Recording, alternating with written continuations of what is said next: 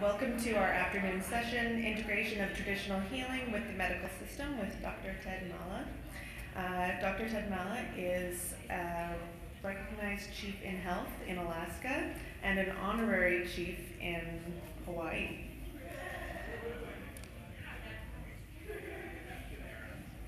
Thank you and good afternoon, and thank you for coming to this session.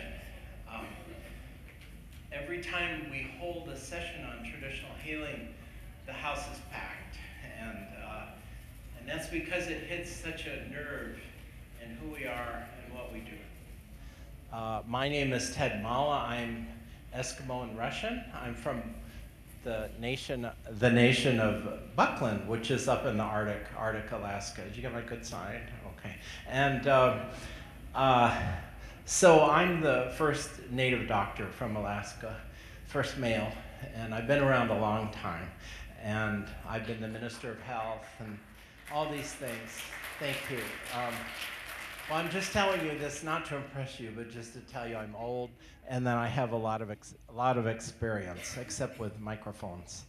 I used to teach for many years, and for the last 15 years, I've run the Traditional Healing Clinic. We started it at the Alaska Native Medical Center. Have some of you been to Alaska? Yes, yes, yes. Anybody? Oh, a few. Well, we need to get the rest of you up there. So today I want to share thoughts about not so much what is traditional healing. We'll include that. But the topic is how do you integrate it into a system? That's a tough thing because most of us know traditional healing. If you're indigenous, it's just what we do. And so we already know what it is, so you don't need somebody to tell you what it is. Besides, and here comes the good microphone. Thank you. Okay, is that better? You don't need to know what traditional healing is, because if you really think about traditional healing and what it is, I have no idea. We're writing a book on traditional healing, and we've been working on it for 12 years, and it's still not done, and we can't figure it out. It's like some of you have a public health background. It's like, what is public health? Nobody really knows. Well, traditional healing, what we did was we went and we interviewed elders. And we said, what is traditional healing to you? And so we decided we're going to publish this book because it's impossible to say what it is. We know it works. We know it's been around over 10,000 years. And we know people have a great hunger for it. And so I'm going to show you a few slides because every conference needs slides. I don't like slides, but some people like numbers, so we have to put up some graphs and numbers. Then you'll feel fulfilled because you've seen your graphs and numbers. But the most important part will be questions and discussions of, and I will tell you after the little slideshow how we did it. You know, we have a saying up north that if you're not the lead dog, the view's always the same. And we thought for many years that we were just in the back of the pack. And then one day we discovered that we were the lead dog, and that was very scary. So I'm going to go get the pointer. Now I have something to do with both hands. In the back, I've left some of these things, and there'll be a few more things in the back from traditional healing. You could certainly write to us. And I tell people, what I tell you today is just to give you ideas. Don't copy it. Adapt it to yourself. Because every reserve, every village, every town has a different way of doing things. We have half of the tribes of the United States are in Alaska. We have like 235, and everybody's different, and everybody has their own way to do things. So there's no one right way, especially in traditional healing. You know, you need to follow your heart and see what the community wants. So I hope hope you can see this. It's just the cover. Now, let's see. Programs that work. So we have a program called NUCA, N-U-K-A. Some of you have heard of it. NUCA is a system of health. What happened was, as Native people, we said the feds, the federal government, always ran our health care. And so after a while, we said, it's not working. It's just not, people aren't getting well. Something's wrong. So the Congress of the United States passed a law, and the law said, Native people, if you want to, you can take over your own services and just do it. So we said, okay, and we're one of the first to do it. So we're 99% compacted, which means we kind of took over the whole thing. It was an act of faith. It was very, oh my gosh, it's like jumping off without a parachute. But we did it, and we brought a lot of things into Native health, including traditional healing, things we never had in the hospital. We brought in complementary and alternative medicine. We brought in chiropractors. We brought in naturopaths. We brought in massage therapists, all these things that are on the road to health. And we redesigned the whole system, and it's called NUCA. And we've had, I think, like 200 people from Canada already come up and look at it. And there's a big class in June. If you're interested, we can tell you about that. But it's basically, we won the Baldrige Award. There's a lovely postcard going on the tables here about this class. It's so big, it takes a week to learn about it. But we won the Baldrige Award, which means it was one of the highest healthcare awards in our nation. And the award came from the president's cabinet in DC and all this kind of stuff. The Henry Ford Hospital was another one that won it, and a few. There was only 4 big names, but we're the first Native organization to ever win that. And so now people have been coming not only from around the States, but around the world to see what we're doing. And it's not perfect, but the fact is that we did it. You know, it might not be perfect. Some people, some tribes have come up and said, you know, this is my dream that our tribe could do this, but I never thought, I don't know if we'll ever do it, because, you know, the Native way is to, one gets ahead, 4 pull them down. But if we could, what happens when tribes agree? So we went into a room and fought like crazy and came out with one voice. Wow, was that powerful? If we can just come out with one voice. We're our own worst enemy everywhere, not only here, all over the States. But our Senator, Ted Stevens, at the time said, if you guys don't agree, you're not getting a hospital. So we said, okay. And so we learned how to do that, because we're much more powerful than you think. And all these things showed. So there's no shortage of people to tell you what you can't do. I'm going to give you lots of little pearls, and that's another one. There's no shortage. So when we wanted to take it over, there were tons of people that said, the natives, you know, what do they know about health, and how can you do it, and so on. And all of a sudden, we had to prove them wrong, and we won all these awards to do it. So this, these are name dropper slide, but the feds usually need a slide like this. This is our Minister of Health for the United States, Catherine Sebelius, the Director of Indian Health, who's a good friend of mine. We all belong to the Association of American Indian Physicians. And Evan, are you here, Evan? Evan is, Dr. Evan is also very close to us, and he comes to all our meetings, and there goes the slide. There it is. And so we got this award. And this is our Native CEO Director. I was wondering, what did I have for lunch? So on the left is Catherine Gottlieb, our CEO and director, and Buzz, our clinic manager, and one of our tribal doctors, Lisa. And I'll talk to you in a little bit about what a tribal doctor is, what do they do, and so on. We just just get through the slides. And I told them, please don't give me slides with lots of words, because people just get headaches reading them. But we've been around 30 years. That's what the slide says. And now this is important, because I was just in Norway last week with the Sami people. The native Sami people invited me to come up and talk about traditional healing and Nuka and things we were doing. And it's surprising that some members of government, by the way, came to that meeting.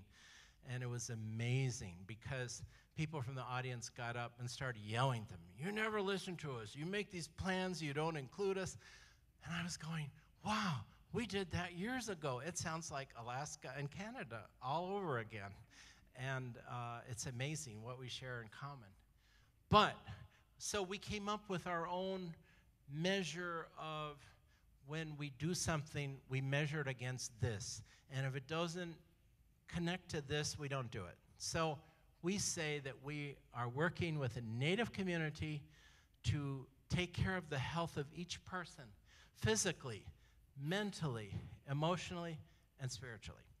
And that came up in your conference yesterday. The first day, people were talking about that, not just the physical, but the spiritual, the mental, and the emotional. People are hungry for this. People just want this. They don't want just, here, take a pill, call me in a month. In fact, people come to our clinic and they say, well, you know, we have this problem, and it's I'm going through stress, and it's kind of a mental health problem, and I went to my doctor, and I got some pills, and now my head's cloudy, but I still have the same problem. And so this is our measure. And we say this medicine has been around a long time. We're not saying it's better than Western medicine. We're saying it complements each other. For those that need statistics, there they are. We have 301 doctors, we have 500 nurses, and so on. We see a lot of people. We only see Native people because it's a Native hospital, and we see 2,000 patients a day. Huge. And they come from all over the state. That's the hospital. Wow. That's when you let Native people design our own things and do our own, give us our wings and let us fly. The old Native hospital was a box, and it was designed by the feds, and actually part of it fell off when we had an earthquake. So I tell people, let us fly. So this main area is a hospital. This is primary care, the garage, and it just goes on and on. Actually, a lot more people are moving from the villages to the city. And that's a tough problem for us because we're not funded to take care of them, but we take care of any Native person. So, and we've already outgrown this, believe it or not. We have to start thinking about expanding now. So this is some of our tribal healers.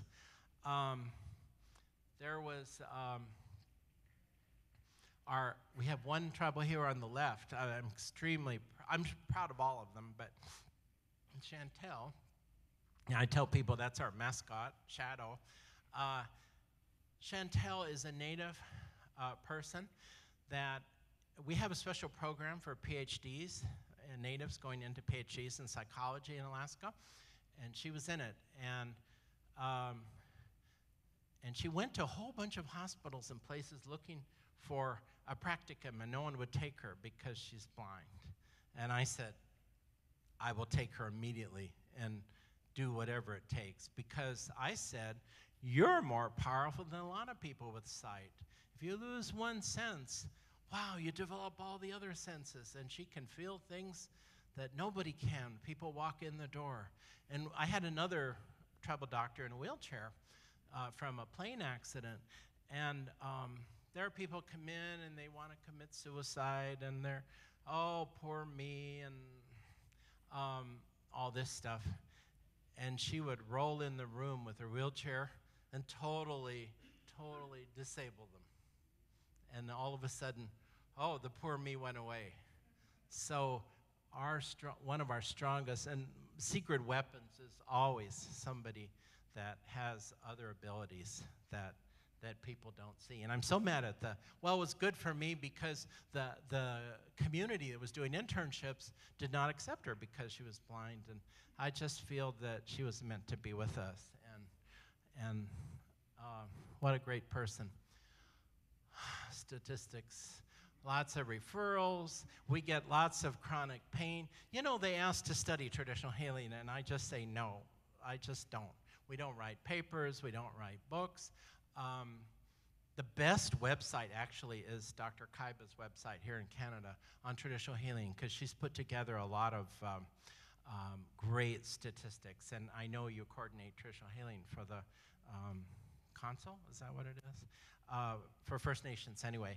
And we send people to your website. Ours don't. I'll tell you why. Because we use plants, we use herbs, we use all these things.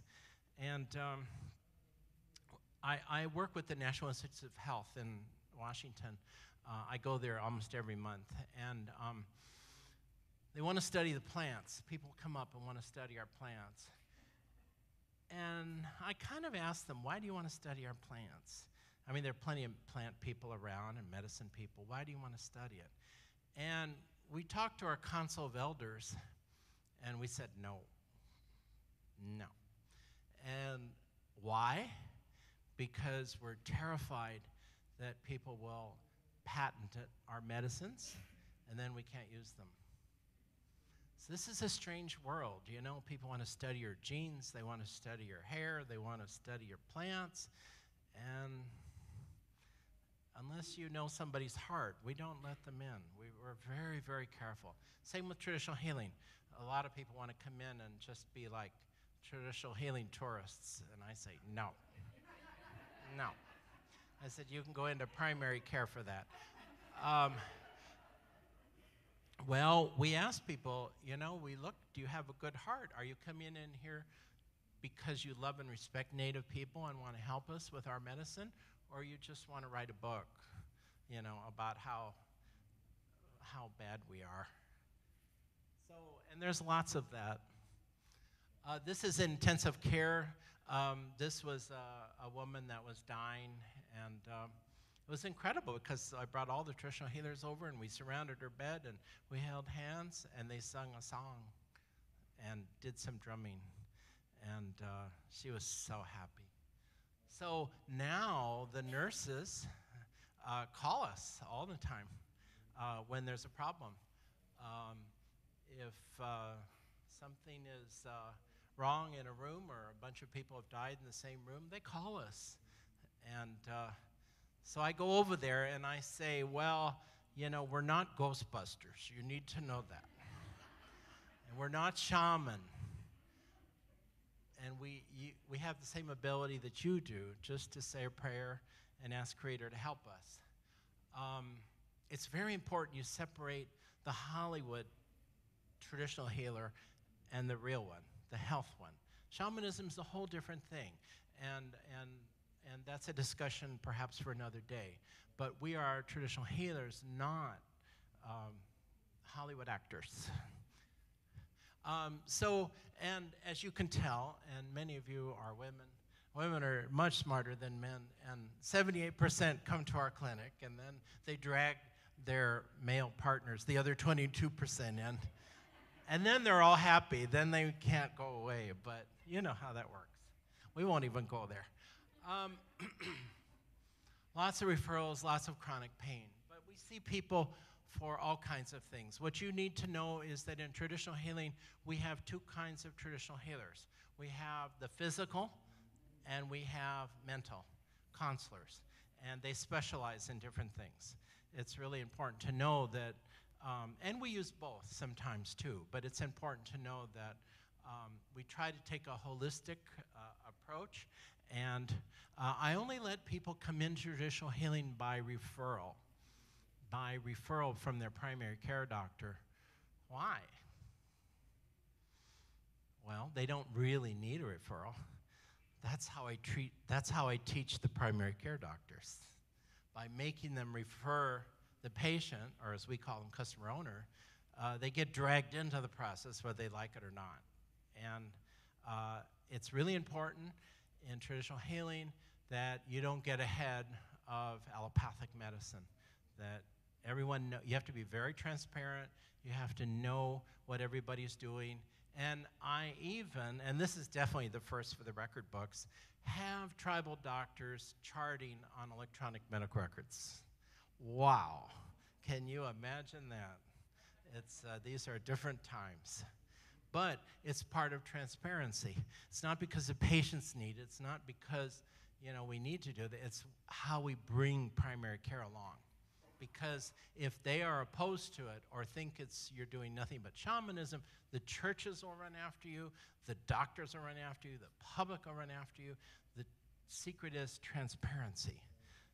Because we're not doing anything secret, we're just working with people and praying and doing massage and all those things you see on that pamphlet. So we get lots of patients from primary care. We have a nice garden.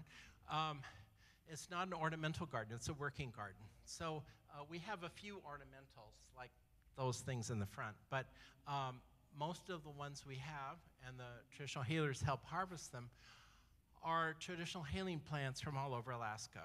I think that's really important.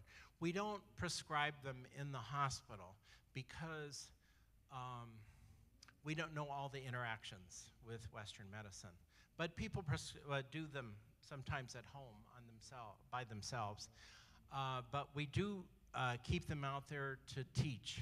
So we have hundreds of people that come.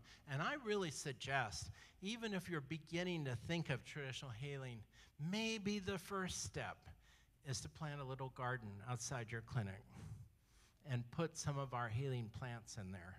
Because there's no such thing as a weed. That always makes me crazy when people buy things to kill weeds and all these things that Creator gave us. And we believe that everything has a purpose and everyone has a purpose. So you have to start education very gently. You just can't run in, we're taking over the clinic and the traditional healers or whatever. No, start slowly. Start with the traditional healing garden. Let the elders come and begin to teach on what is this. And this is something that has sustained our people for 10,000 years. It's not just some kind of new age thing that just came along. It's kept us alive. And we have visitors, of course, as you do. These guys wander around, and the bears too, around the hospital. We get emails saying, bear on campus, and try not to go out there till they shoo them away. So here's some of the things we do. We do healing hands. Some of you have heard of healing hands. If you haven't, there are courses on them. We teach also healing hands to some of our nurses, and it's really incredible, especially at end of life. The big problem, as you probably know, when someone is dying, is not the patient, it's the family. What do I do now? This person's dying, they're very close to me. Can I touch them? Can I get near them? Can I talk to them? End of life is it's a wonderful thing before one crosses over. But healing hands comforts the patient. You can look it up, you can Google it. And people really need to be trained on how to relate to our elders and to the families when something happens, because it's just needed. In the hospital, we keep everything very sterile.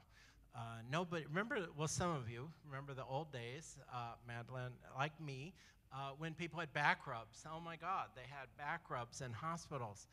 And that was pretty wonderful because not so much, well, sure, it was for the skin to not break down and so on, but people need to be touched. It's amazing. I was talking to a front desk lady over at the Marriott, and I was saying, well, I just wander around, talk to everybody, and I enjoy that a lot, and smile and talk to people. And She said, you know, I'm from the north of Canada, and we do that all the time. We smile, we go up and talk to people, but when I came to Vancouver, people thought I was crazy because I'm smiling too much and talking to them too much. So that's kind of what happens in a kind of a city thing. So healing hands and massage, people really need that.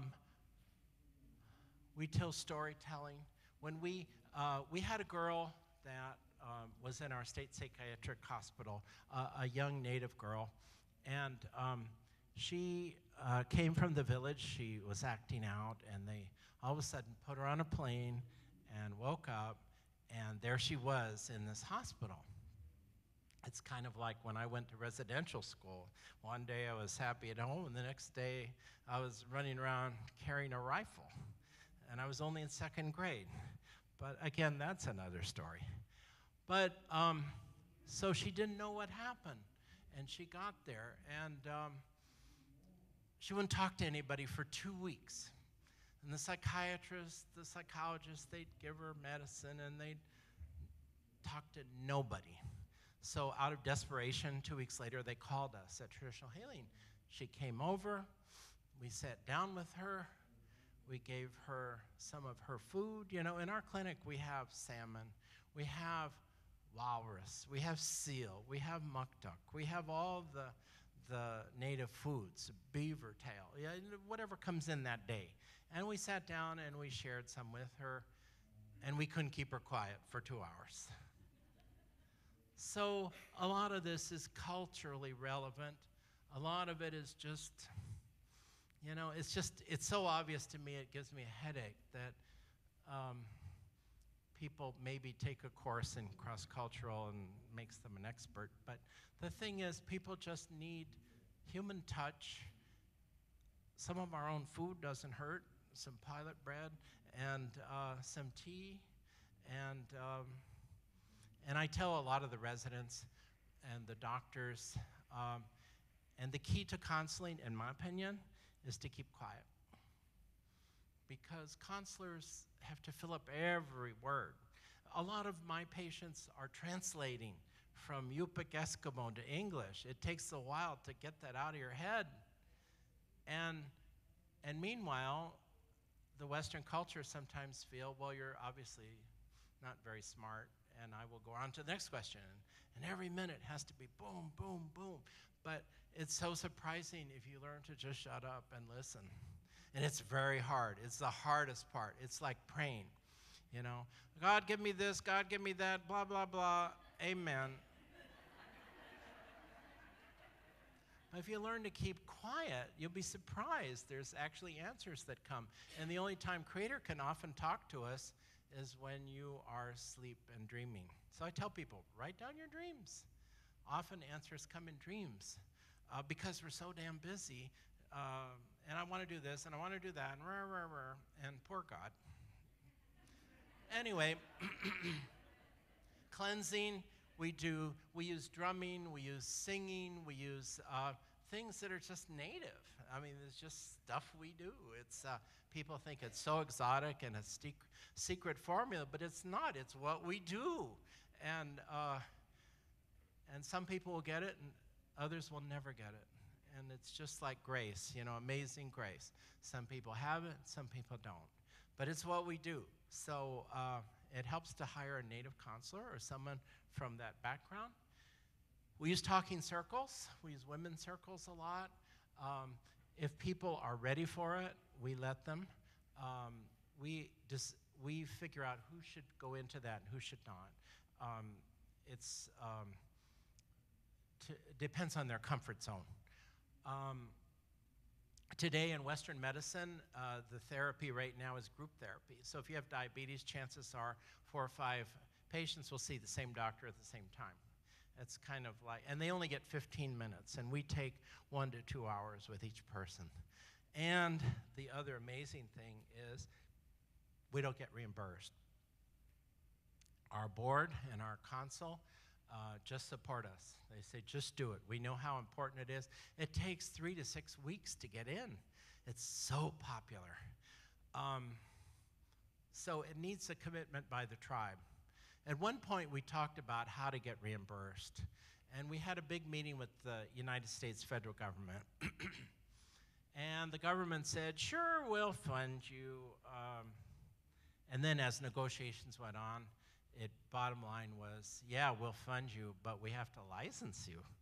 And then we have to set these standards, and people just walked out of the room. They said, you know, the government, at least our government, doesn't fund what they can't control. And they control it through licensing. We can't do that. Do you license priests? Do you license, other people? So we said no. So we fund ourselves.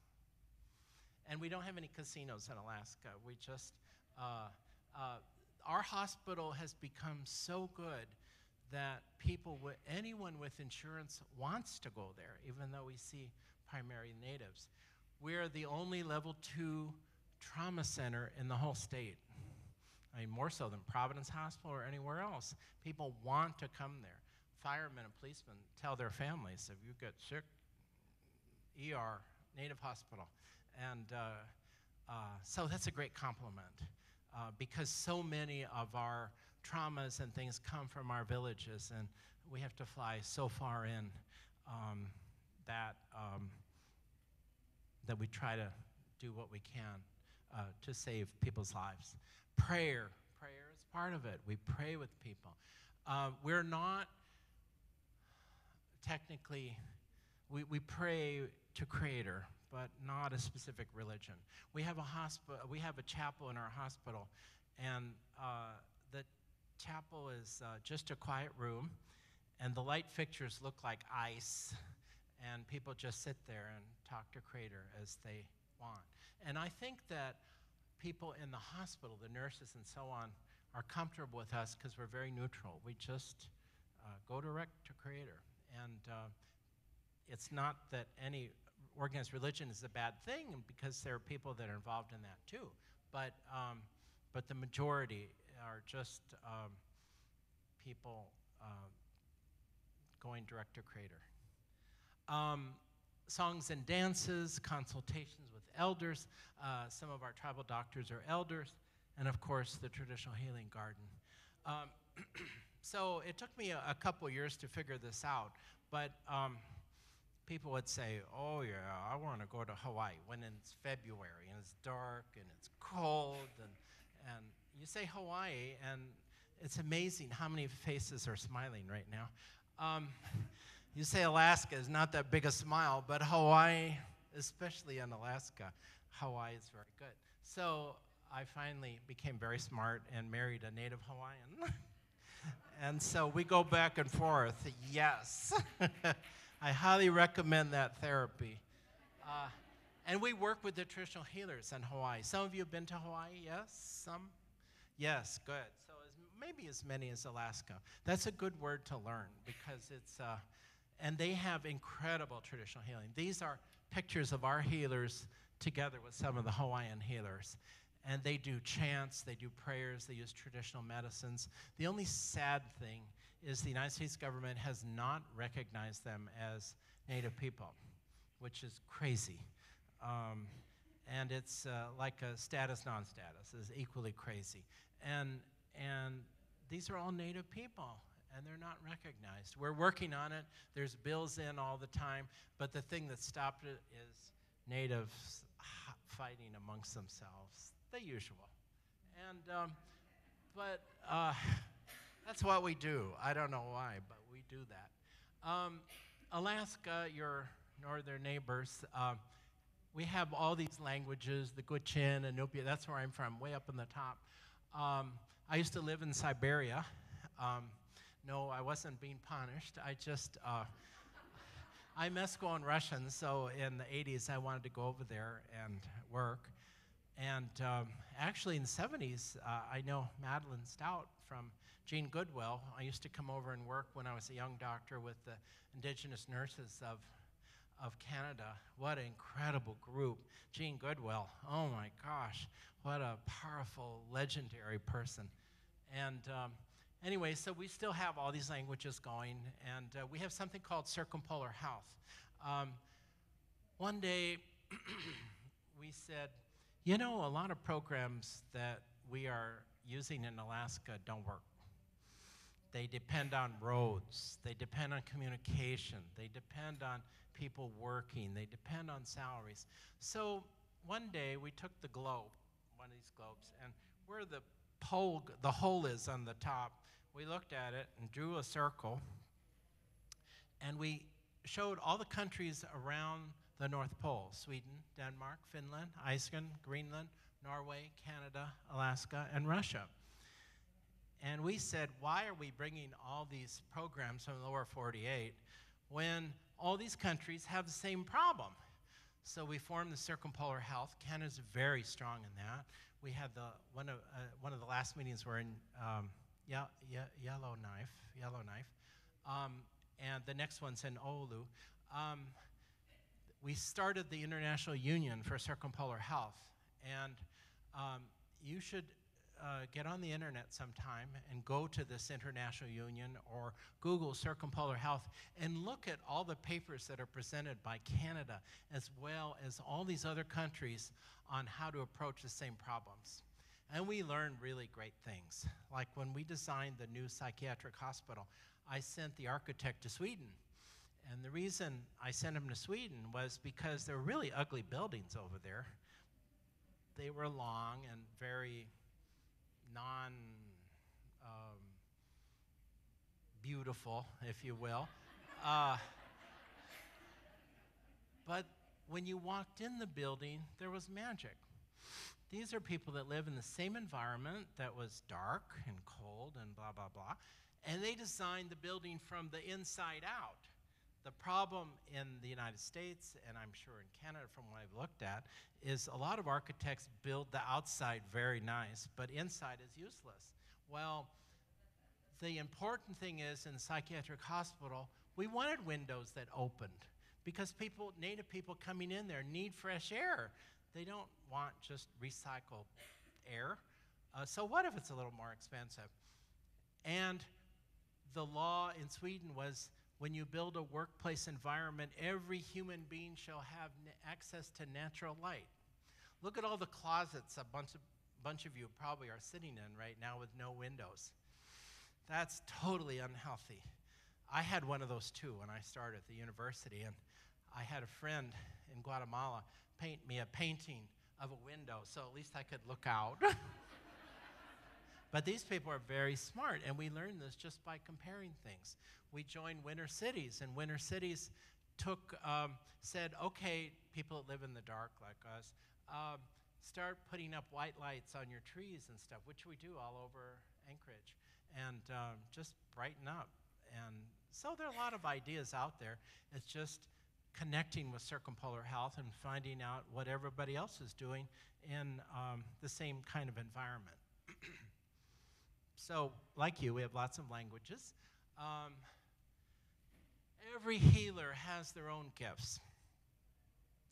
Everyone has healing energy. Energy is part of the system of the body, the electrical system. And I use a simple example to show you your own energy, because everyone basically is a healer. Every human being has that. So, today's show and tell, I want you to take your hands and, here, Georgia, hold this for me, please. And then put them as close as you can together without touching. And you're going to feel energy, closer, closer, closer, without touching.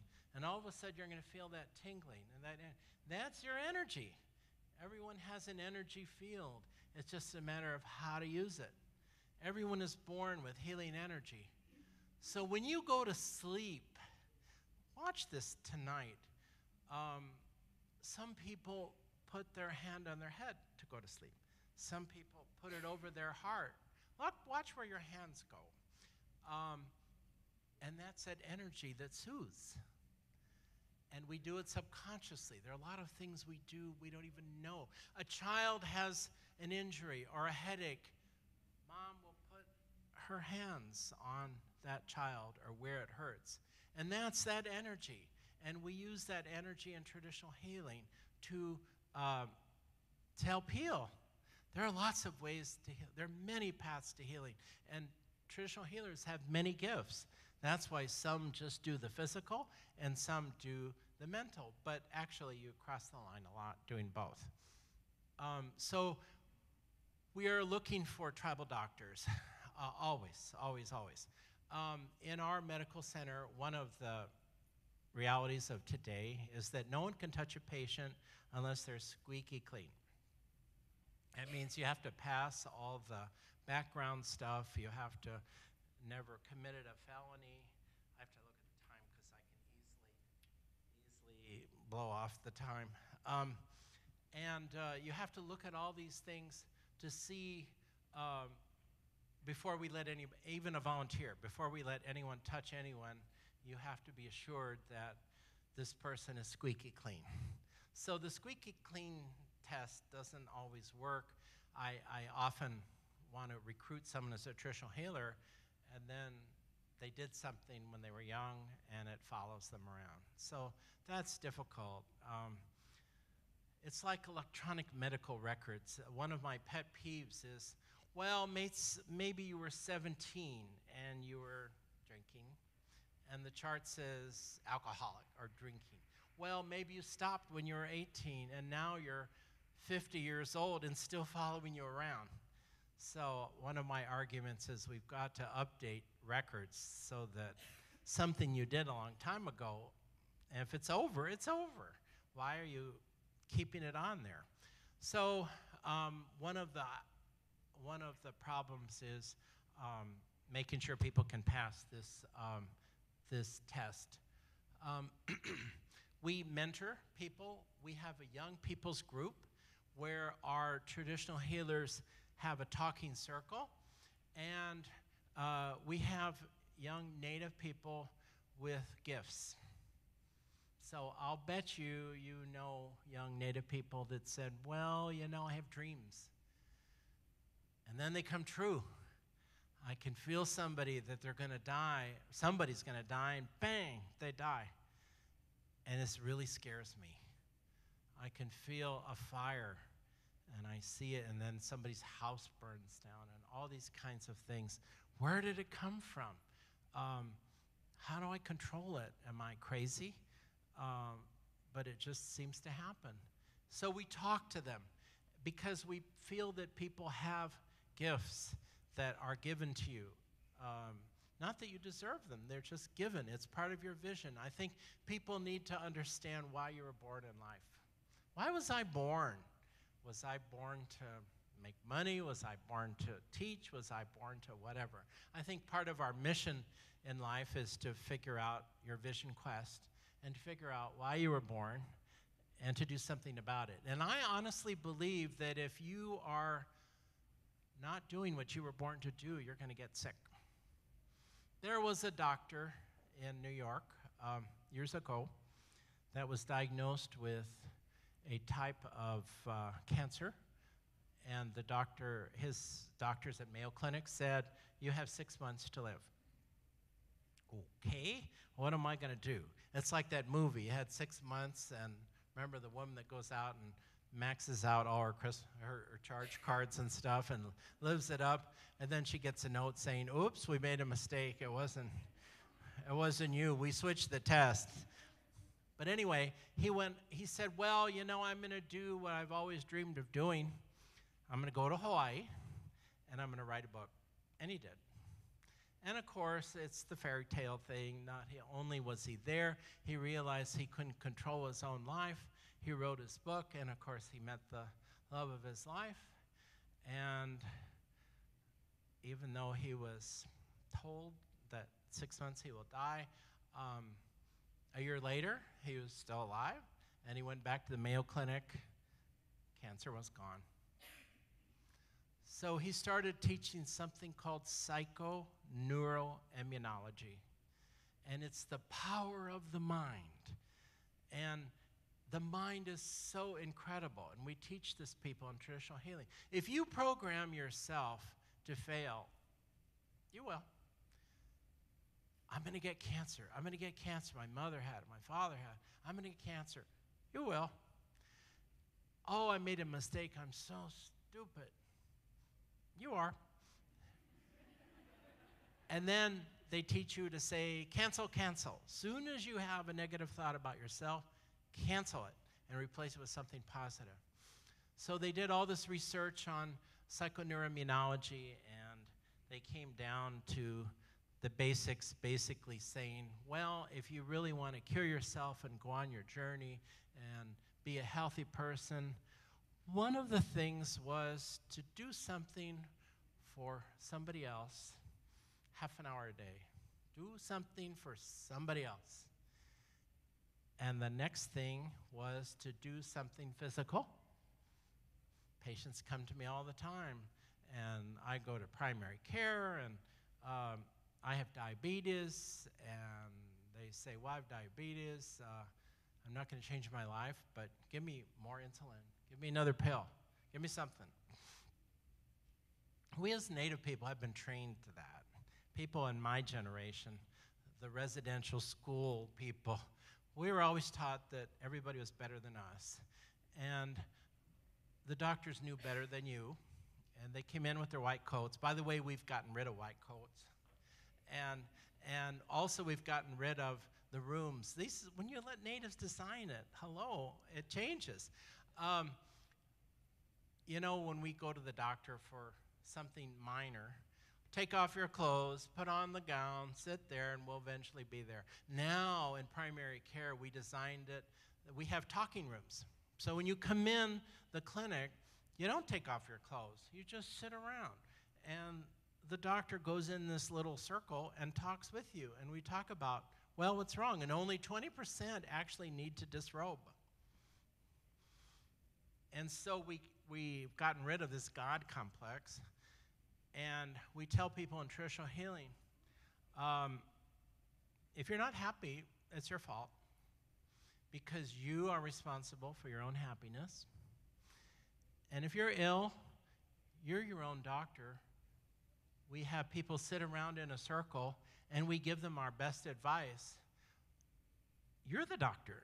You're responsible for your own health, and you take whatever advice that you want to, but you're ultimately responsible for yourself. So as young people in boarding school and other places, we are always told, we know better than you.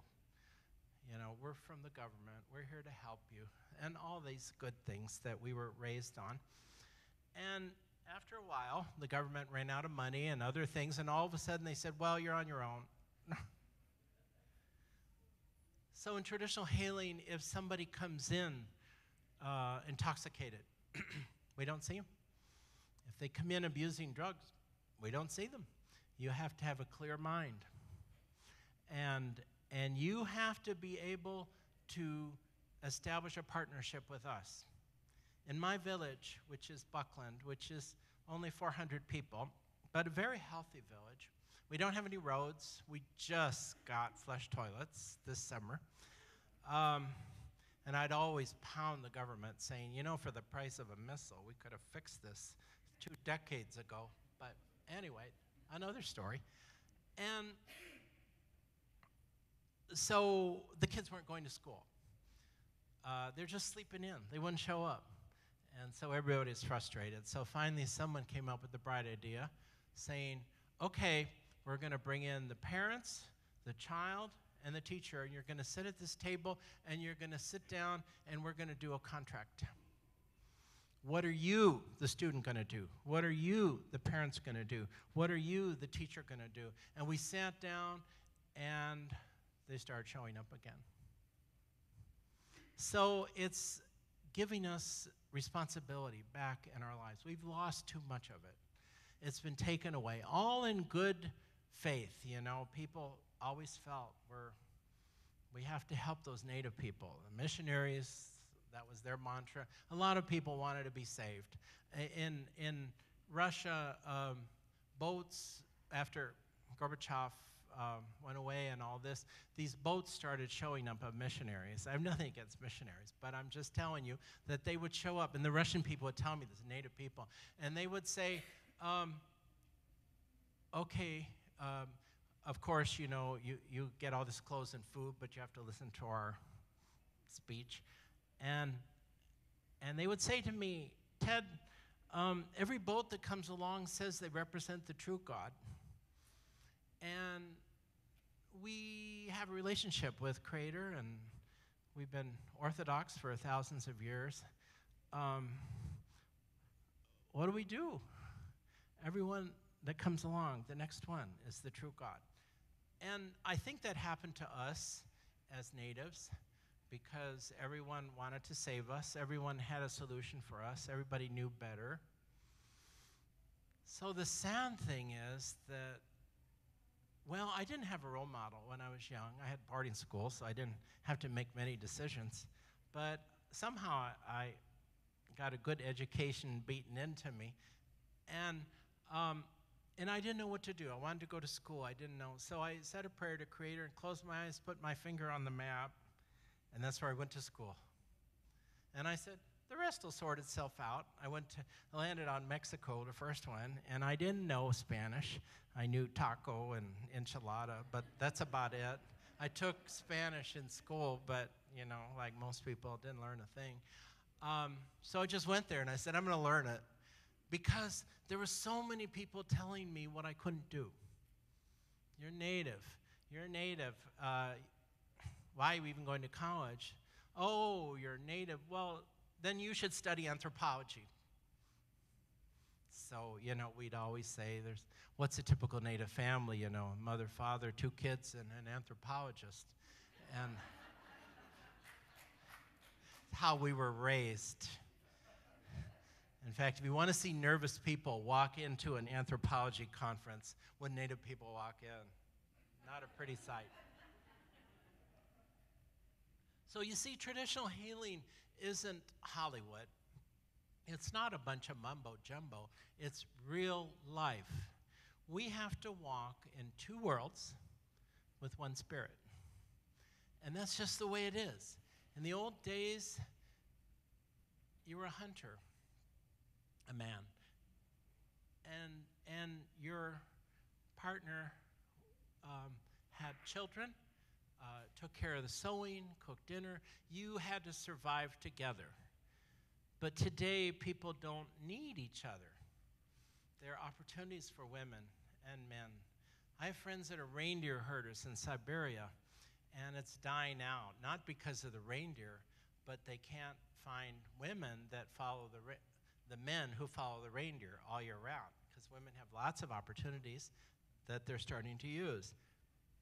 So I think relationships are one of true love and not necessity necessarily anymore.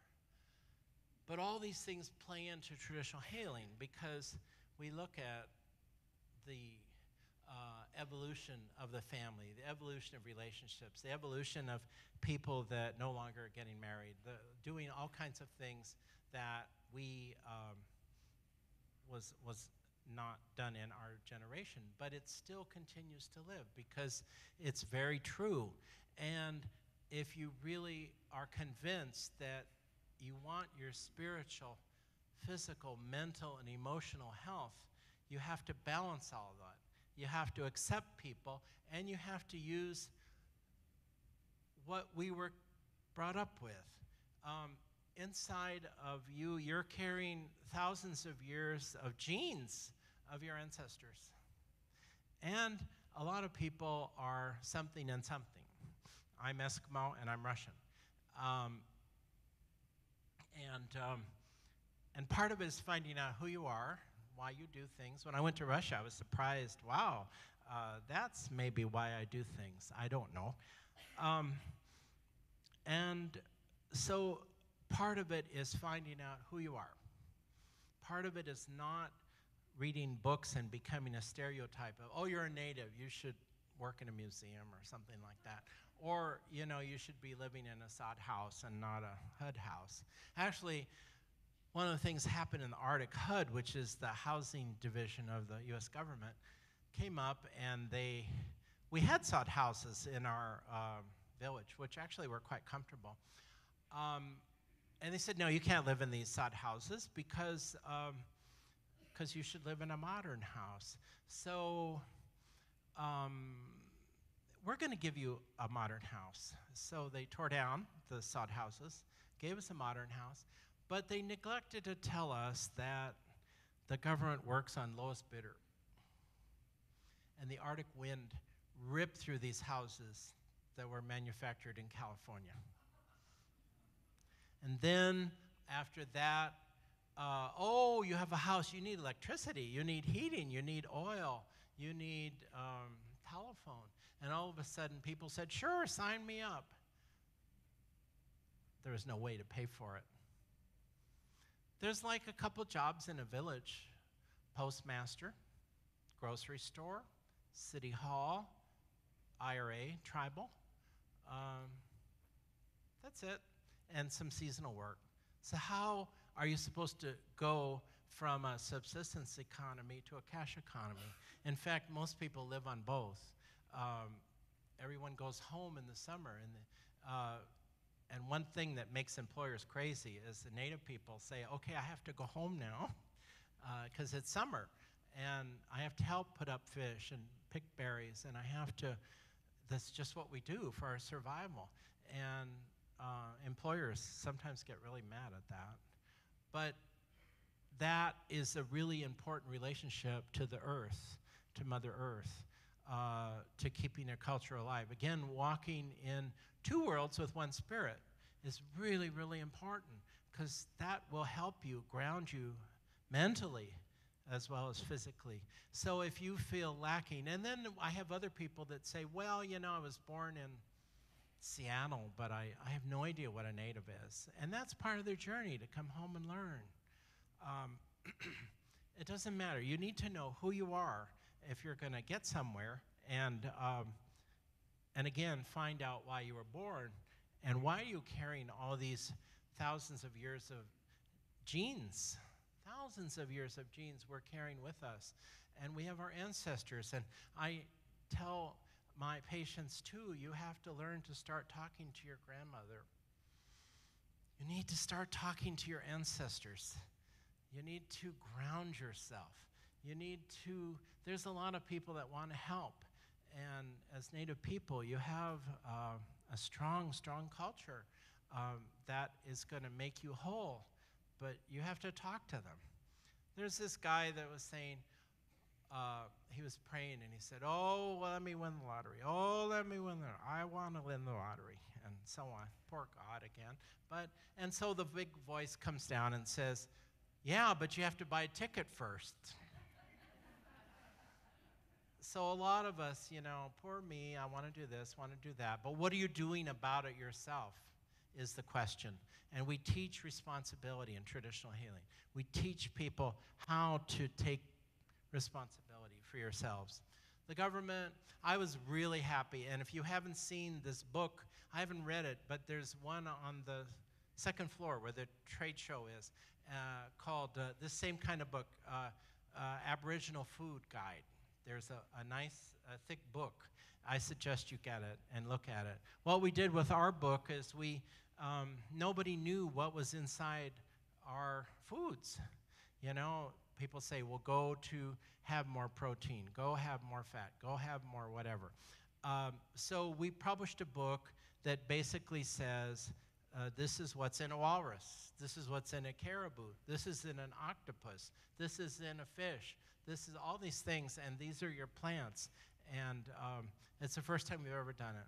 These things you have to do yourself. You cannot wait for someone else to do them.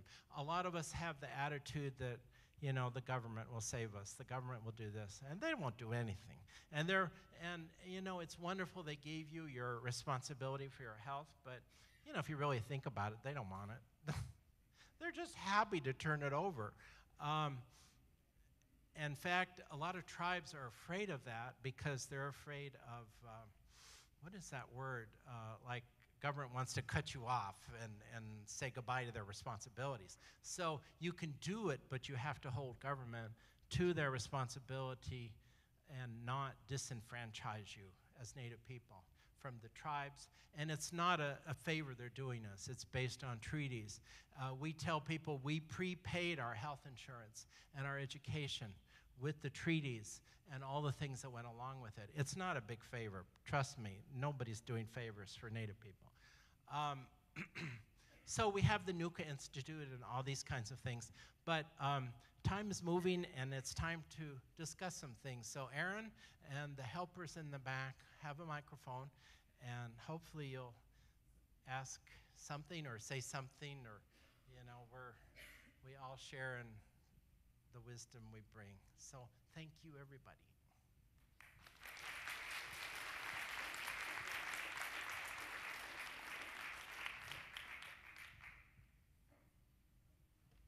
Always hard to be the first. I'll keep talking if you don't. Okay, go ahead. Thank you very much for your presentation. I have the awkward question of asking about funding. Currently, the majority of our contribution agreements are outlined with targeted programs, and I guess my question is, how do you fund your traditional healers? I noticed that you had about 5 or 6 employed within that area. And secondly, do you have people and government that you have to report to on those traditional healers, as we do here in BC? Thank you. Well, thank you. Finding them is hard. We pray a lot. We don't look for miracles, we depend on them. Finding a good traditional healer is a miracle, in my opinion. Our criteria are that they have to be Alaska Native. And it's amazing when you have a traditional healing clinic, the people that come to your door that want to be employed. Non-Native people too. I asked about funding. Yeah, I will. I'll get there. But I just want to tell you that you have to find the right thing first, and money follows. If you follow the money, I guarantee you'll go crazy. I have a woman that came to me and said, I'm a psychic, I want to work for you. I said, okay, and she wasn't Native. I said, how'd you become a psychic? Well, I went to Hawaii and took a course for 6 months. And I said, well, you know, if she was that good, she'd know that she wouldn't have a chance, but whatever. So she couldn't be that good. But I believe that money follows good ideas. When I was a minister of health, you'd be surprised how many things I said no to, because it's a way for government or somebody to get their hooks into you, and you could never get them out. People love programs. You can start programs all day, but when you have to close one or take one away, ouch. So traditional healing, I honestly believe if you begin to set it up, sources will come that you won't believe. So we're not taking federal funding because they have too many hooks along with it, and they don't know what they're doing either. How you find one is hard. It's usually on recommendation of people, and we go back to the village, and we talk to people they've treated, and we talk to people about their reputation and so on. The danger that we see in Alaska, not in our clinic, but there are a lot of New Agers around. And it's a deep, deep danger, because it's like people, like the Lakota people. The Lakota people are wonderful, but everybody copies their regalia.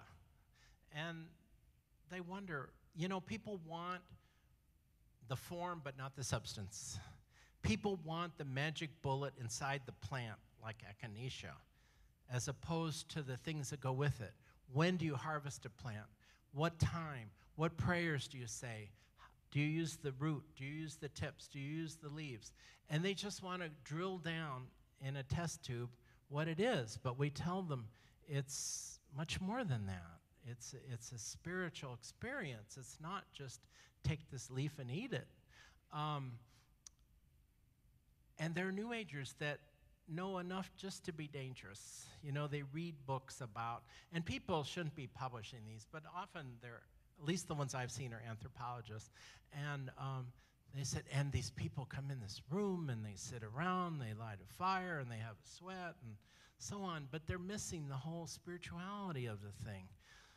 So the trick is you've got to find, if you're going to start a traditional healing clinic, there are two things that are critical. One, you have to find, obviously, the right tribal doctors, and we do not let tribal doctors do what they're trained to do all the time, because some of our tribal doctors were trained to bloodlet. You know, that won't go over very well in the hospital. And other ones turn babies. It's just what they do. No, not in the hospital. So we've come up with guidelines, and we're the first traditional healing program in the United States to be accredited by the Joint Commission on Hospitals. So that's like a miracle. But the deal is that tribal doctors need to know the trade-off between their working as a tribal doctor and getting paid for it is that you do what you're paid to do, and you don't get ahead of everybody else. So we don't practice shamanism. We don't practice some of the things that tribal doctors do. What's the trade-off? Well, all of a sudden, you have a doctor that's not paid in tobacco and blanket, but they're paid on a salary, cash money. That's huge in the tribal world. And number two, we recognize them as a doctor. So we call our doctors together, our tribal doctors and our native MDs and the psychologists, and everybody's a doctor. And they're recognized as a doctor, and they're certified by our Council of Elders. So in Hawaii, they said to me, how do you certify a doctor? Doesn't like a university have to do that? And I said, why? Who says we can't? And he said, oh my God, I never thought of that. I said, a tribal council, why not? A council of elders comes together, and as they did in past ages, they just sit down and say, this is the way it is. So we just say, this is the way it is. And as long as they work for us, they're certified, and they're covered under federal tort, which means if they have some kind of an accident, somebody wants to sue them, they're covered by the same license we have, which is incredible.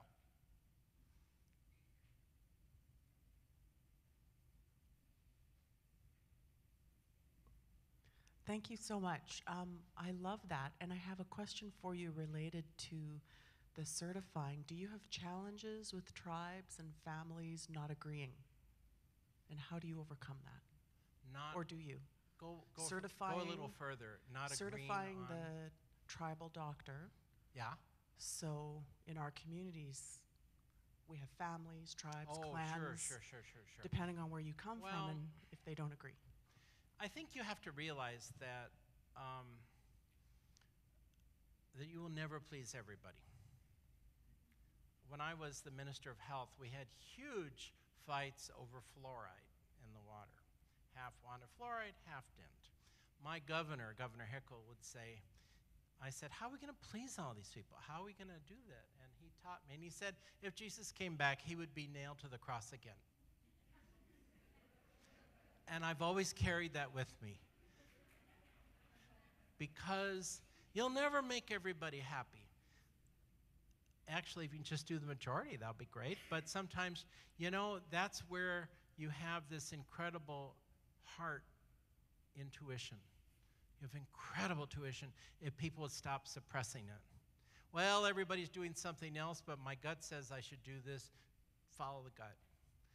You ask Creator for answers. There's no real tough answers. You know, the finger doesn't come down and say, choose this one. No, it's you follow your gut. And I've never made a mistake. The mistakes I've made in my life is when I override that and say, no, I want this. I tell people, in fact, today I was talking to people, when I have consult younger patients, they're always talking about women or men, you know, Mr. or Mrs. Right. And I need a partner. I'm just graduated from medical school. Last time I went dating was when I was 18, you know. I want to have a baby. I want to do this. Blah, blah, blah, blah. And I tell them to stop visualizing the answer. One of my other favorite sayings, we have a whole book of sayings here, is how do you make Creator laugh? And the answer is tell him your plans.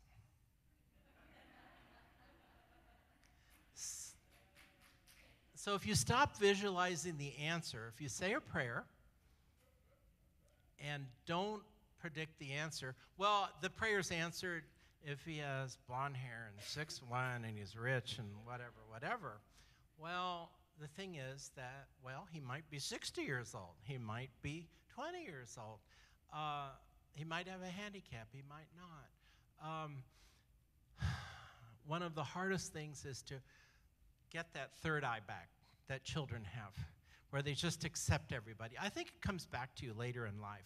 We tell people that your powers to heal, traditional healers teach me, that come back when you're around 50.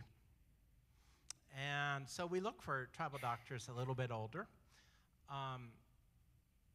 that people gravitate to. And we tell people, stop predicting the outcome of your prayer. Let it happen. Have new eyes that see. We teach there's no randomness in life. People come and talk to you for a reason. And people touch your life for a reason.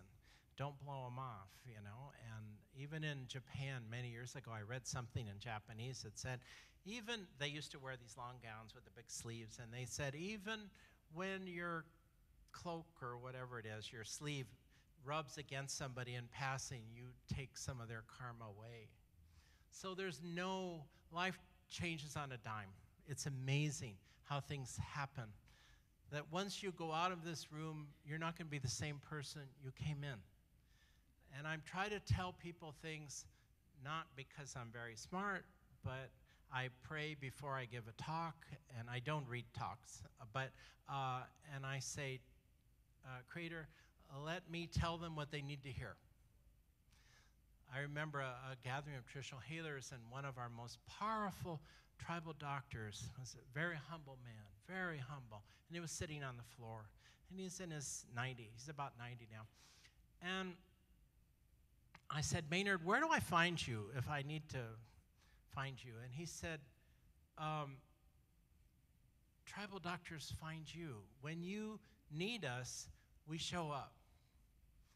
And so there was a Catholic priest at this meeting, and he wore his white robes. He was a Dominican, and a young priest. And he stood up before everybody and started reading his speech to us, to the tribal doctors.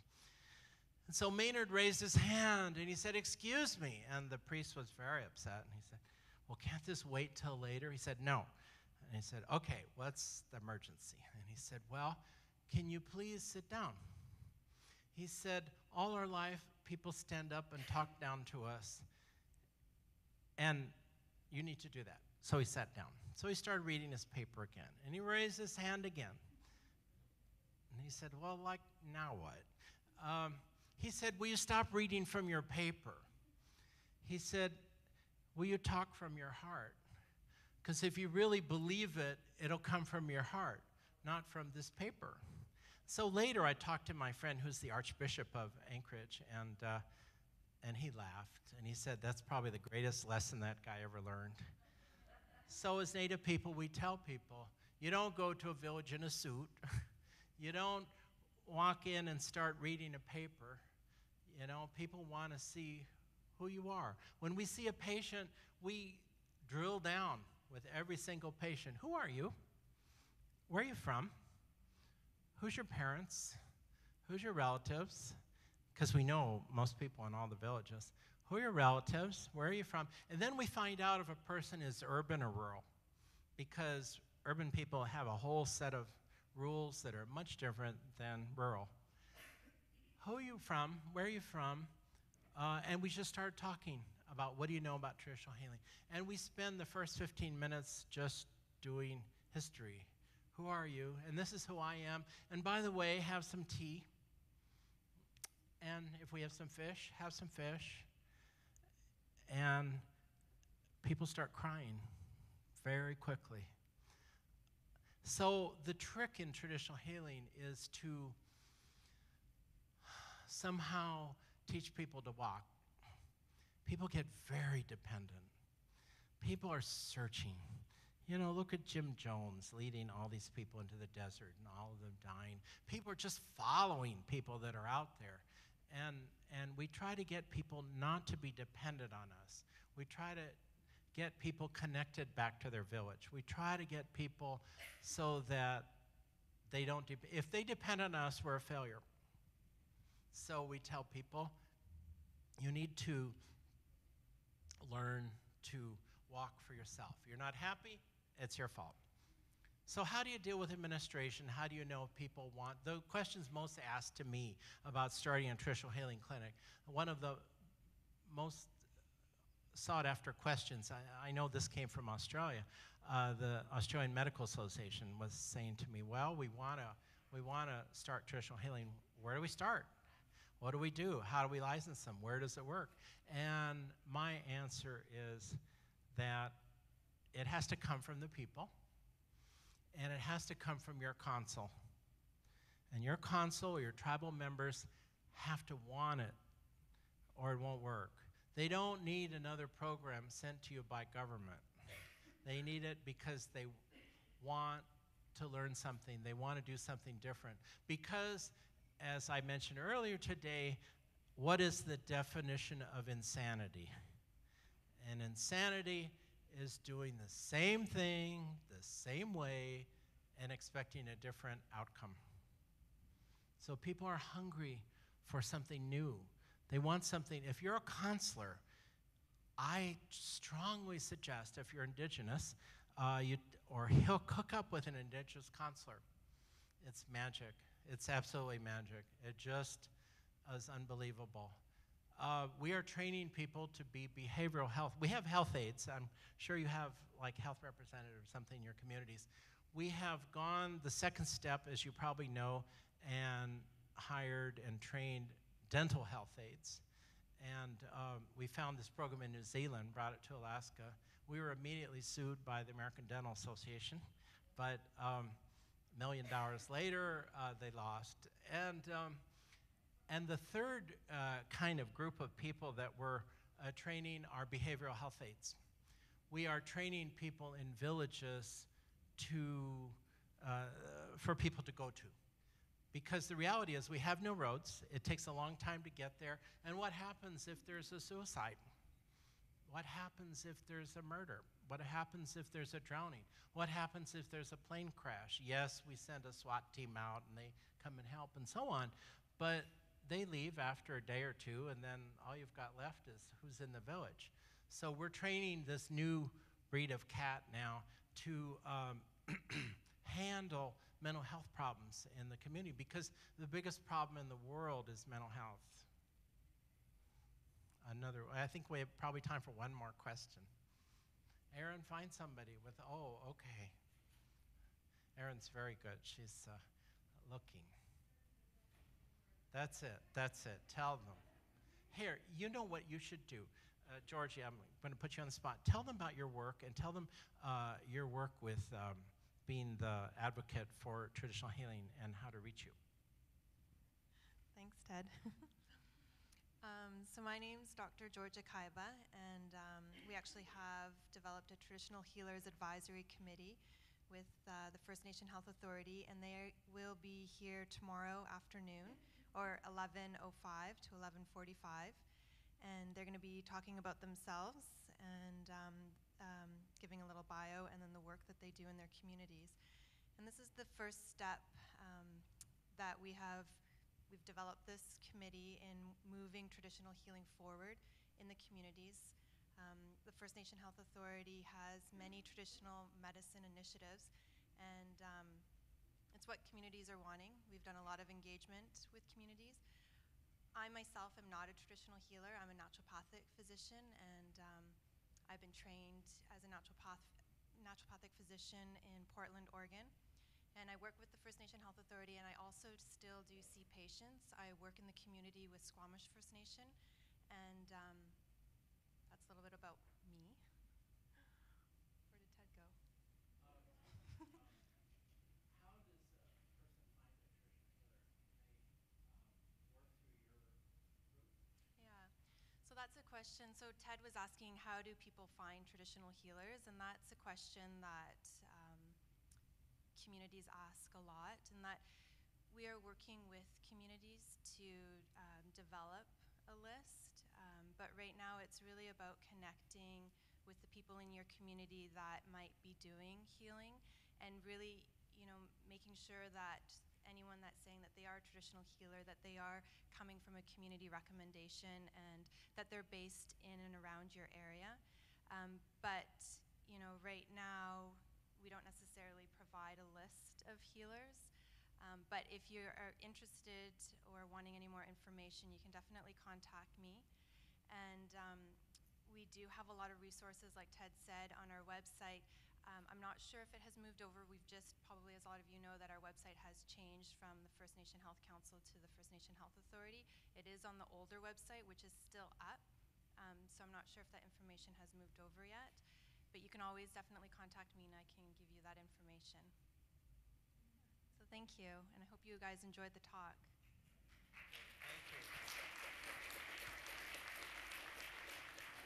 So I want to close and just thanking you again. I want to bring you greetings from your brothers and sisters in the North. We're all one people. There's just imaginary political lines that divide us. The birds don't know that. The animals, the caribou don't know. It's humans that screw up the planet. So know that we're next door. Know that we're all related. We're all in this together. And all I wanted to do was share experiences with you that we know. Please, feel free to contact me. And if you're really slick and you get to the back door before the front, there are a whole bunch of goodies back there. So thank you.